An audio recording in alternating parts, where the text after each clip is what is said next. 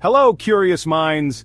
It's already the third Tuesday of the month, so let's not waste another word. Here's what you can be amazed by in the night sky this June, 2025. The moon's story this June is packed with moments worth watching. We begin with the first quarter moon on June 3rd, a perfect time to grab binoculars or a telescope. Shadows along the lunar terminator highlight craters and mountains in striking detail. Next up, the full moon arrives on June 11th, and it's a special one, the strawberry moon. Despite its name, it won't appear pink or red. This name comes from the Algonquin tribes, marking the short season of strawberry harvest in the northeastern U.S. Expect a bright, low-hanging full moon if you're watching near moonrise. It might even take on a golden hue as it climbs the sky. On June 18th, we hit the third quarter. Another good chance to observe lunar features in deep contrast, especially in the early morning hours. And finally, on June 25th, the moon goes dark with the new moon.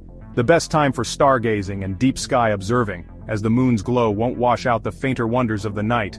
But that's not all. The moon also takes a little journey of its own. On June 7th, it reaches apogee, its farthest point from Earth. Then on June 23rd, it swings in closer at perigee, appearing just a bit larger and brighter in the sky. Keep an eye on it. Our cosmic companion always has something to show you. This June, Mars and the moon are putting on not one but two stunning close encounters you won't want to miss. First, on June 1st, the slender moon meets Mars in the constellation Leo. They'll be just about 1 degree apart, close enough to fit into the same binocular view. The moon will be about 33% illuminated, softly glowing next to Mars, which shines bright at magnitude 1.3. If you're an early riser or night owl, this is a beautiful sight in the morning sky. Then, as June draws to a close, the two come together again on June 29th. This time, Mars will hover just above a thin crescent moon, creating a captivating sight especially for viewers in eastern North America, where the pair will appear almost touching. No special equipment is strictly necessary. Your unaided eyes are perfectly capable of appreciating this celestial pairing. So enjoy these two chances to see our moon give a cosmic nod to the god of war. From June 12th to June 30th, Mercury puts on its best show of 2025, a shining jewel low in the western-northwestern sky just after sunset. Look for it between about 9 o'clock and 9:15 p.m. local time, when the sky is dark enough but Mercury still hangs close to the horizon.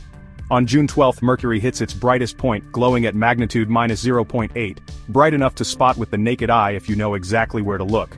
Because Mercury stays so close to the sun, it can be tricky to find. But this month, it climbs a bit higher than usual, making it easier for skywatchers with clear western horizons. Try using binoculars to help pick it out against the fading twilight. Just remember, Mercury won't stay up long, so don't wait too late to catch this fleeting, speedy planet. To maximize your chances of success, check a reliable astronomy app or website for the exact dates of Mercury's greatest western elongation in June 2025. Mid-June brings a striking color contrast in the night sky, as fiery red Mars meets the cool blue-white star Regulus, the heart of Leo. From June 16th through 18, shortly after nightfall, look toward the western horizon about 20 degrees above the skyline. Mars will shine brightly at magnitude 1.3, glowing with its characteristic rusty red hue.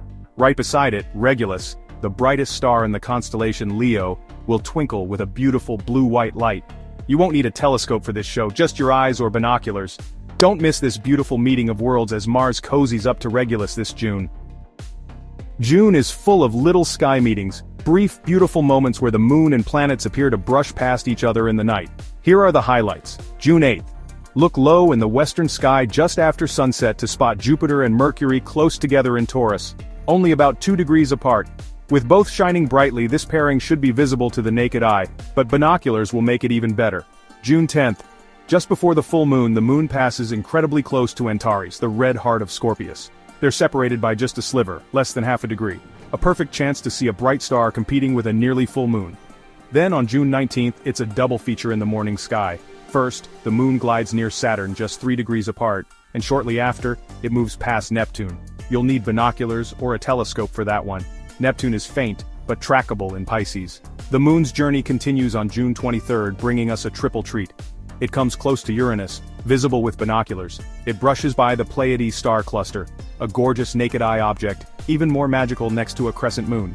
And it happens to be at perigee that same day, its closest point to Earth this month, so it'll appear just a little larger and brighter.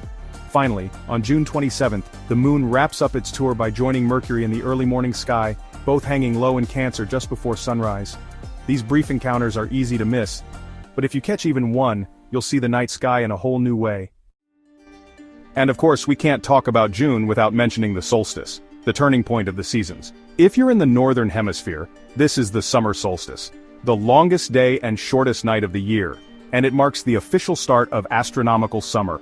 From here, the days begin to shorten, and the nights slowly grow longer as we head deeper into summer and inch closer to autumn.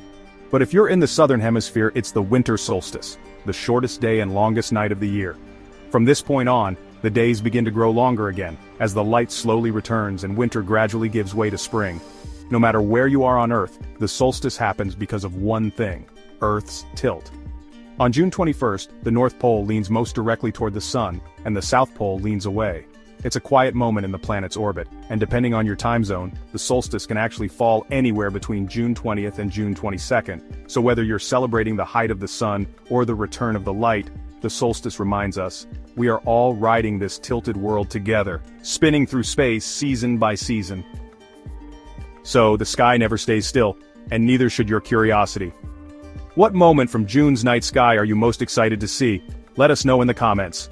And if you saw something amazing last month, share that too.